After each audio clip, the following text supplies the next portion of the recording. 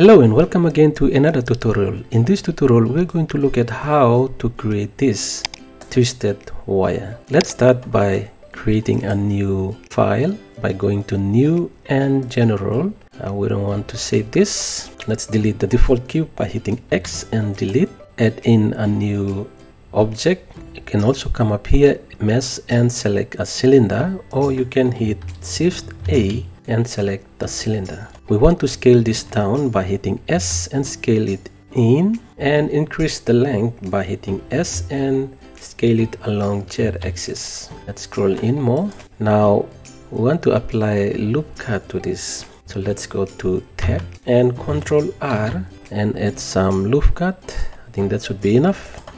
Let's select that. Let's go out of edit mode by hitting tab, and let's go to material to apply color. Let's change this to material preview. Let's go to material and new and change the color. We can change this to red, and let's bring the slider of the roughness down to make it more a little bit shiny. Okay, now we need to duplicate this 3 more times. To do that, let's go to top view by hitting 7 on our numpad. Scroll in, let's select the move tool and duplicate this. To duplicate it, holding down Shift and D, click to release it to the original position. Hold on to the slider or one of the X axis, Y axis, and move it out of the original mesh. And we can change the color. To change this color, we go to this material slots and click this plus button and click new and select a color you want to apply. Let's select blue. To apply this to our duplicate cylinder or mesh, we go to edit mode by hitting tab to go to edit mode, and because you can see some of the vertices are not selected, so we have to select them all. To do that, let's hit A to select, and now we can assign this color to this mesh by clicking this assign button, and you can see we have assigned the blue color to this mesh. We can duplicate these two objects or the mesh together by selecting it and hold Shift D, release it, and drag this out of the original mesh. We want to change the color of this one. By selecting that, go again to the add material slots, click on that and adding a new material. This time let's add a color which is green. Let's bring it down, the brightness slider down, make it a little bit dark. And to assign this, let's go to edit mode, A to select all and assign the color. Let's assign another color to this by selecting that. Let's go to the add slot, material slot by hitting new and leave it as white. Let's bring down the slider down of the roughness. And now let's assign this by going to edit mode, A to select all of them and assign. Now let's bring down the roughness down of this blue mesh here. Now we want to get our origin, which is this little dot here, to in the center of this.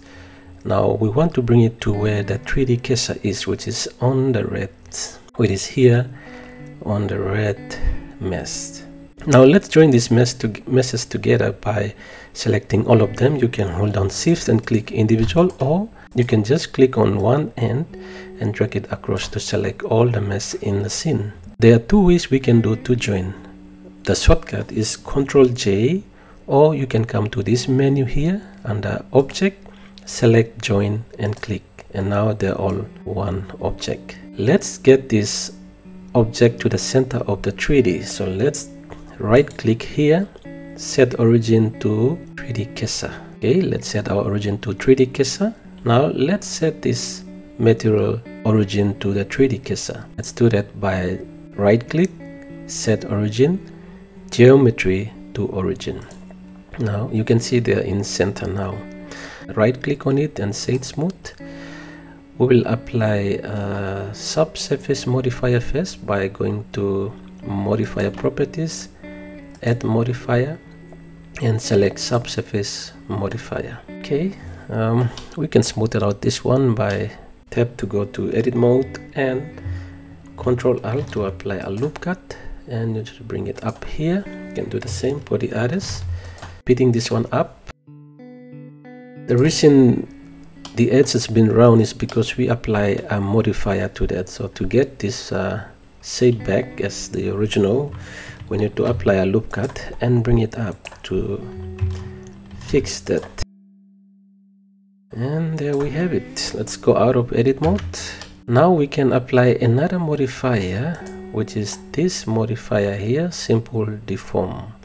Let's select that, and once we apply that, change the shape of our geometry. We can change again to the original by modifier properties, which is the deform, simple deform. Let's go to axis and change this to Z axis, and you can see they're coming back to their position.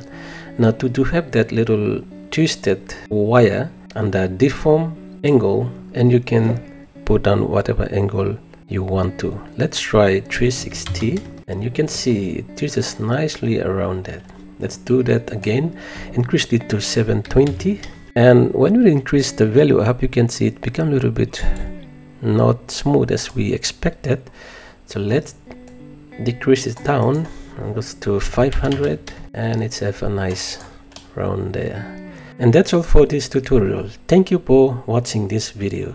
If you want to see more tutorials like this, please subscribe to our channel. That will really help us to boost us up to continue doing more tutorials to help nice people like you. See you all again next time.